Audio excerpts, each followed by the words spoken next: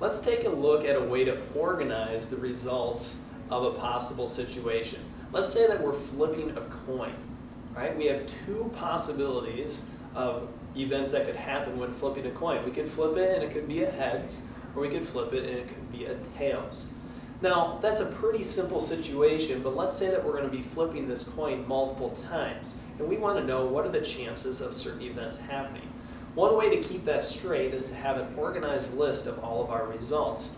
We can do that with something called a tree diagram, something that you learned about last year. Tree diagrams always start with the word start. And we have, in this instance of flipping a coin, two possibilities, meaning we need to have two branches coming off from the start. It might be a heads that comes out when we flip it, or it might be a tails. What we've just created, we've created basically what would happen of one flip of this coin. Right? Pretty basic. But let's say we flip it a second time. We have to always remember that something has already happened if we're flipping it a second time, namely the first flip.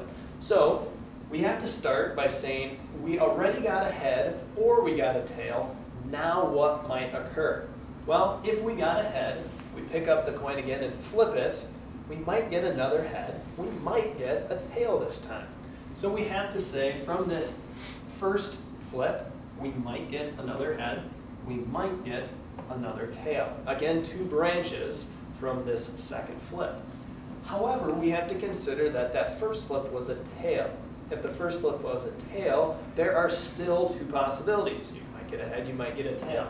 So we have to branch this one off as well. And now we have what are our options for two flips. Okay? Head followed by a head. We might get a head first, a tail second, a tail first, a head second, or two tails. And we can keep on this method for as many flips as what we need and then determine probability based on that. Let's try it one more time. We could get a head, and then a third head. We could get a head first, a head second, a tail third. And let me fill in the rest of these.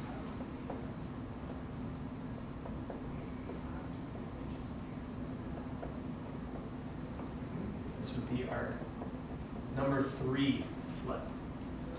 Now, let's take a look at this. After 3 flips, we could then determine some probabilities. We could say, for instance, what is the probability, capital P, of getting all heads?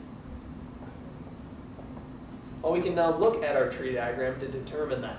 We could say, well, head, head, head happens right here. That's one way of doing it.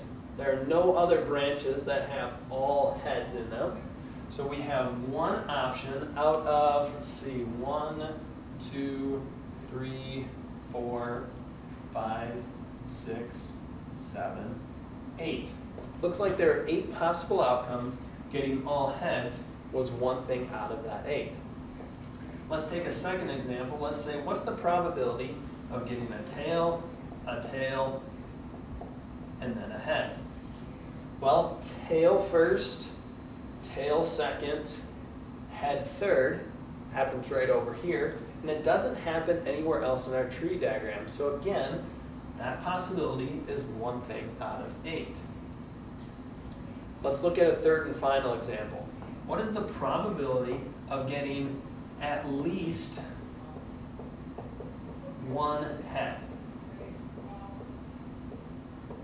At least one head.